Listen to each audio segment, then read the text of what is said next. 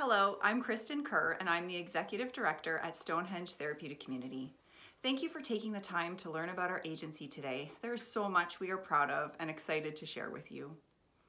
Stonehenge has been in operation for 50 years as it was founded in 1971 by Dr. John Dugan, a local psychiatrist.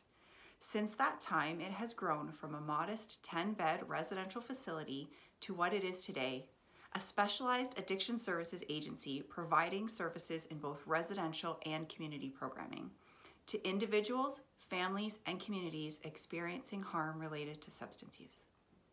Our services range from a 42-bed multi-site residential facility to a broad scope of community programs along the harm reduction continuum.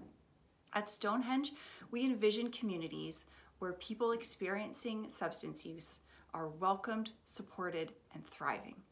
And we work together with our clients, staff, and community partners to get closer to this vision every day. You can learn more about our programming through our website and through our social media. And of course, if you have any questions or need support, please don't hesitate to reach out.